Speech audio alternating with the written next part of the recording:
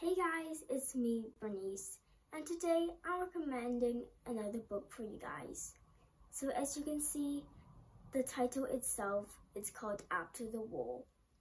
And the author who wrote this, it's called Tom Palmer. And it's about three boys called Leo, Mordecai, and Yossi, the main character. And they luckily survived from the Nazi concentration camps. And they were transported to England by some really nice people.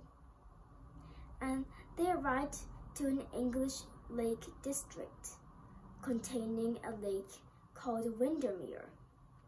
But at the same time, Yossi was haunted by thoughts of losing his friends because he lost quite a lot of his family members.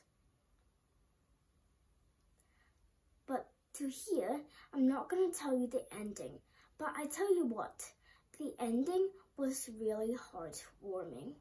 So if you really want to know the ending, you should read it yourself. And that's it for today, and I hope you enjoyed watching this book report. And have a nice day, and remember to take care of yourselves. And again, have a nice day. Goodbye. Thanks for watching.